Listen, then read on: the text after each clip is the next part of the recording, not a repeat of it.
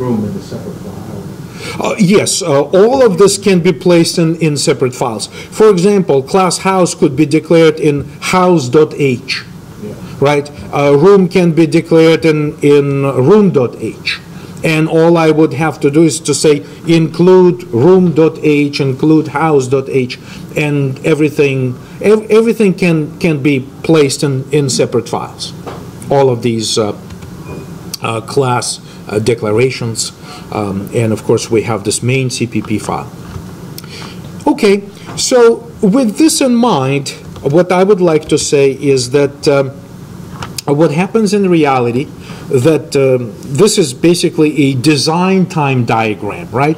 This has nothing to do with runtime. It basically says, look, this is the two classes that we're about to use in our application. One is called a room, okay, and it has this area, right, and it has a constructor and get area, and we also have a class named house, and it has a pointer to an existing room object. And this type of relationship, okay, this type of relationship between classes is called association, okay, association. So this is the weakest type of relationship. Basically, we say that we have two classes which we can draw as two boxes and make this connection between them and specify the arrow who has access to who.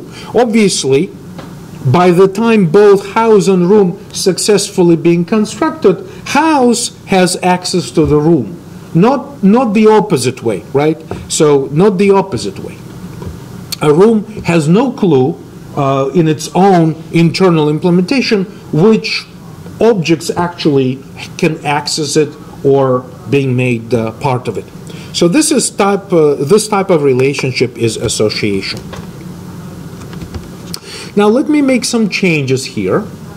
Perhaps I could, I may decide that, wait a minute, maybe it's too complicated for me to have this pointer and remember to pass the address of the room to this house class. Maybe I can just simply say that room is part of the house, room, like this, right?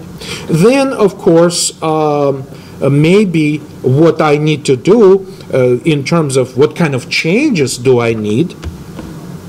And by the way, you know what? Before I make these changes,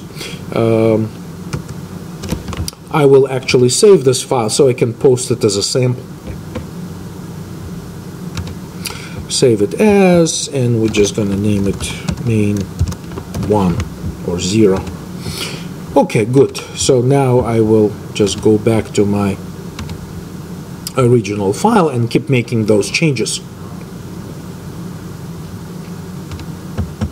So this is my original file.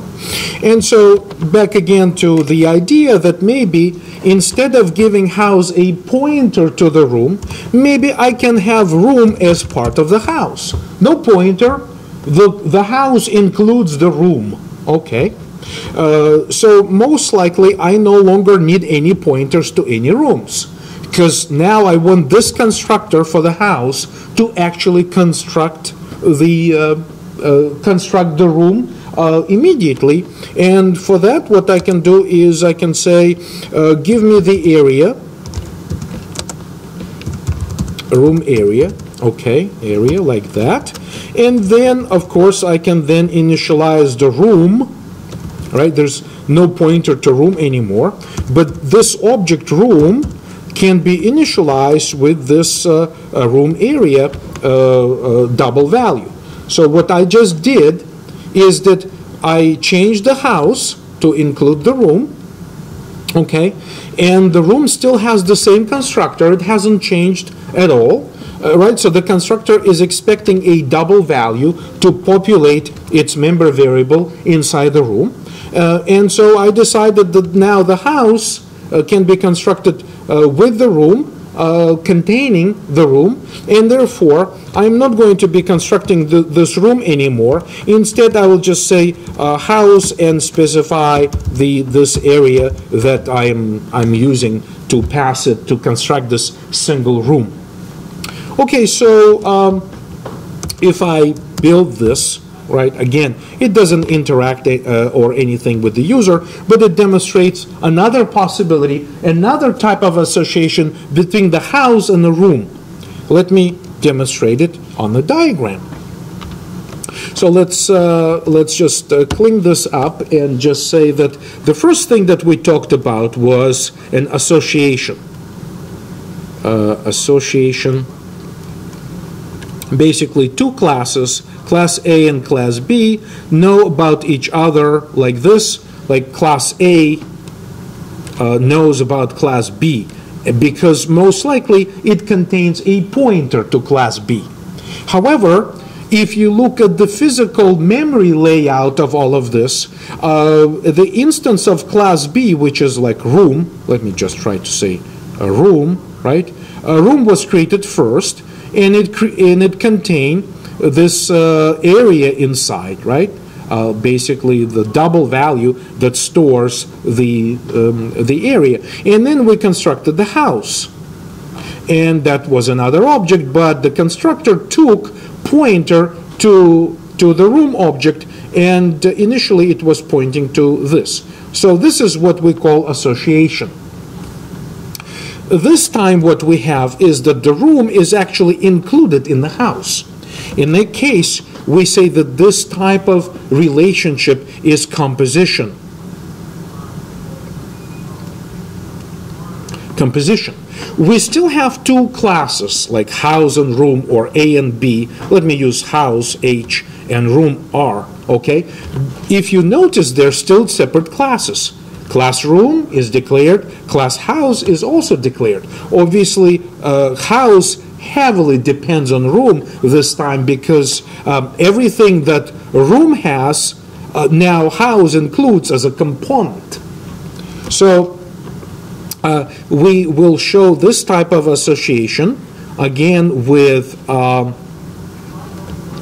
arrow, because house contains the room, but what gets added to this is this rhombus like this, which is filled, like it's also called a filled diamond symbol, which indicates that house is the whole and room is the part.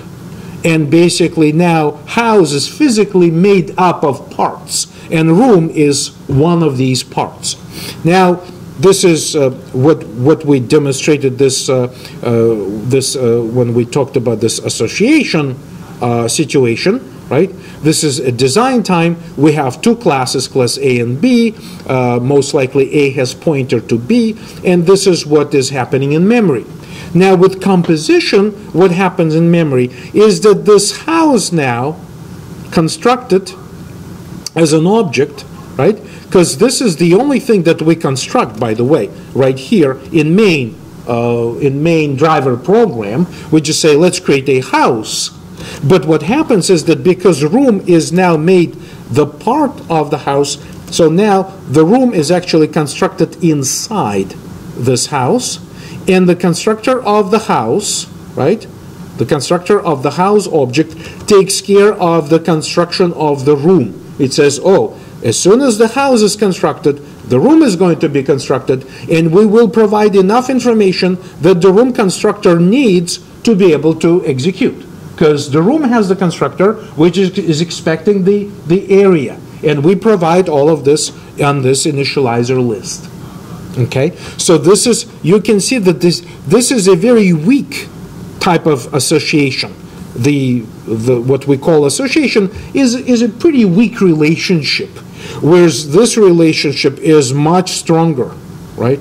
This is a stronger relationship. Why? Because life cycles of the room and the house are very closely related.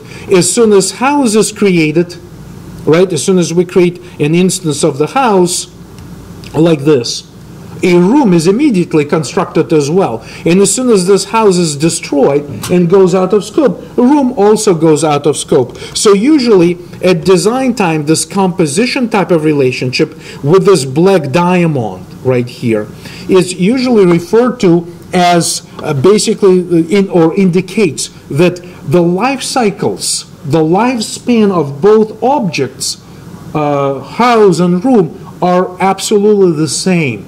As soon as the house is created, the room is created. As soon as the house is destroyed, the room is destroyed. Okay, and so this situation is called composition.